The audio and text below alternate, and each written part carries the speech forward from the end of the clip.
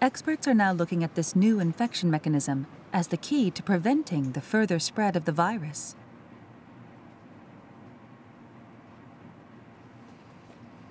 ただの会話の中で感染が広がっているとか、ある程度の距離があってもそれが広がっているような、そういった事例を見ると、通常の飛沫感染だけでは説明できない、非常に小さな粒子ということで、マイクロメーターの粒子、マイクロ飛沫感染とも呼べるような、そういった状況が起きたんじゃないかなというふうに考えられます。So how does this take place? NHK is conducting an experiment with a group of researchers. はい、レーザーください。The team will track particles in the air using laser beams and a high-sensitivity camera. This technology allows us to detect droplets as small as 0.1 micrometers wide. The experiment starts. First, sneezing.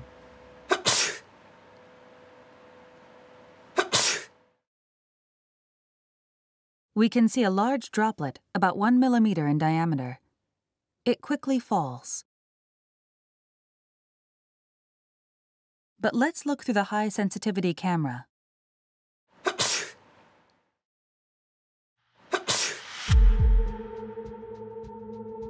We can see small particles that seem to glitter floating through the air.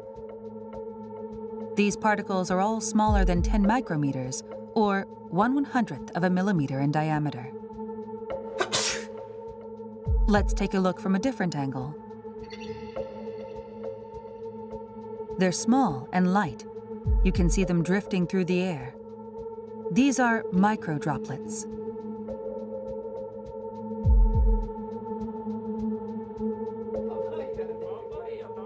We're learning that sneezing isn't the only source of these droplets.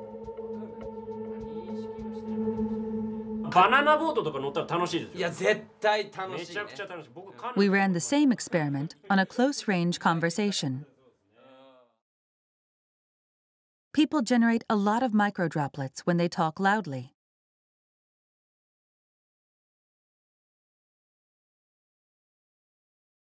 The droplets between these two stay where they are. They don't drift away.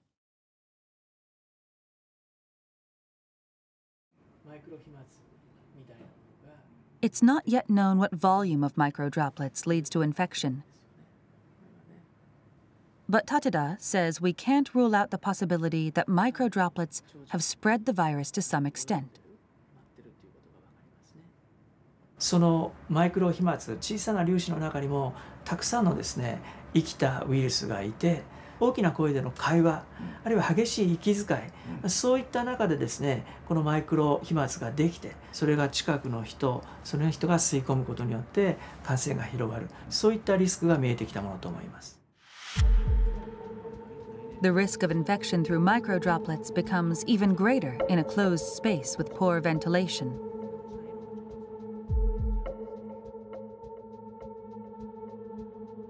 This lab is simulating the movement of microdroplets in an airtight room.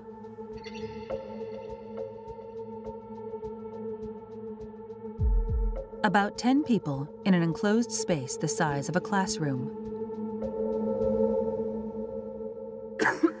A person coughs once and spreads about 100,000 droplets.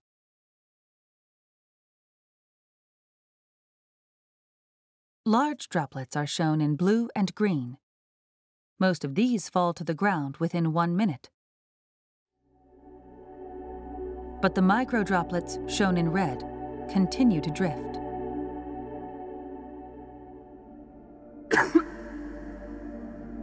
This simulation uses only microdroplets.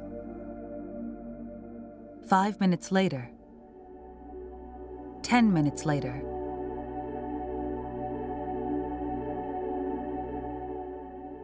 20 minutes later, the microdroplets are still floating in place. 空気がよどんでいると、つまり空気の流れがないということで、マイクロ飛沫そのものは、落ちたり、違う場所に動くことはできませんので、長時間その場所にとどまるっていうことになります。But there is a way to prevent this stagnation of microdroplets. Opening windows and increasing air circulation is believed to be effective.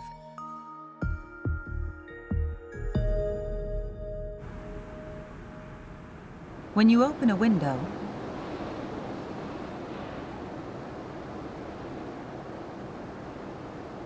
microdroplets are quickly swept away.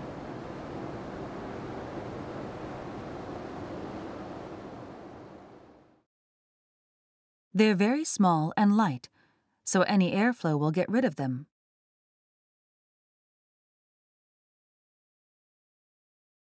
できればですね、2箇所開けて風の流れを作ってあげるということが大事。それが1時間に1回でもいいから、そういうようなことをやることによって感染のリスクというのはかなり下げることができるようになるんじゃないかなというふうに思います。